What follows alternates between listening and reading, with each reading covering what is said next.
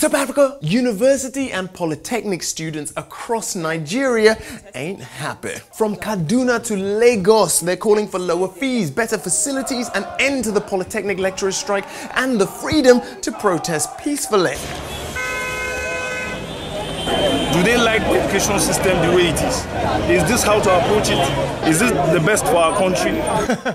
Thankfully, though, not every student thinks that the government has completely failed the education sector, as you'll find out in this exclusive edition of MTV Cribs.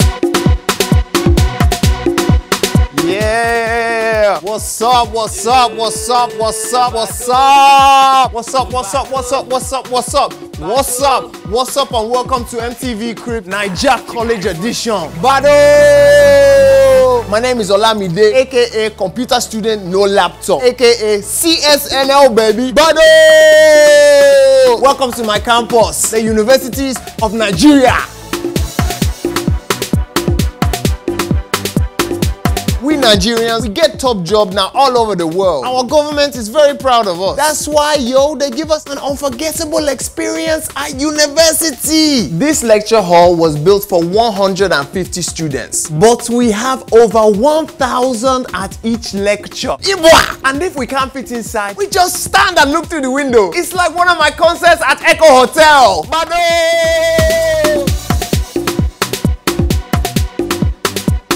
Oh yeah, let's check out one of our labs. No light, no computer, no Bunsen burner, no wahala.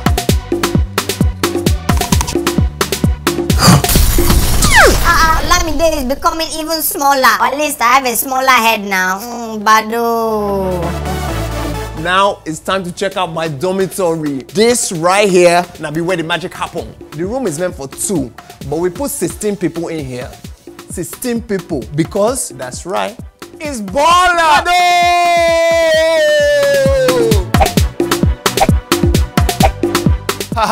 So as you can see, Nigerian universities are fine. No investment necessary.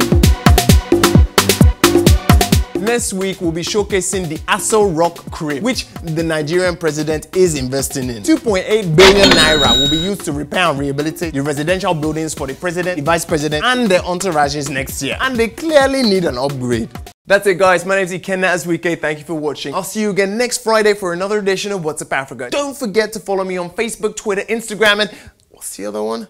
YouTube!